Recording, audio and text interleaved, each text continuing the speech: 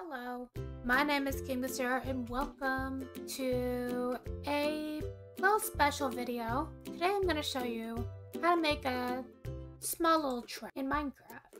This is what it looks like underground, and this is what you will need.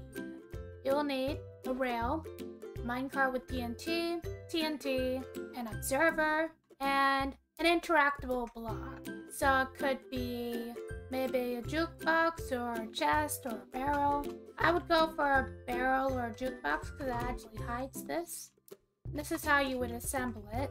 First you have digging underground, then you place the interactable block first, because if you put it last, the whole thing will set off. Then you add your observer, then your TNT, then a rail, and then as many as you can manage. And then, as it happens,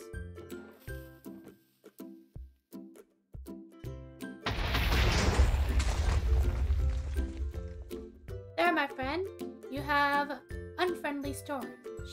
Thank you for watching this small little hack. Bye. A wild jukebox. Lovely music. Certainly was a wild one. How unfriendly.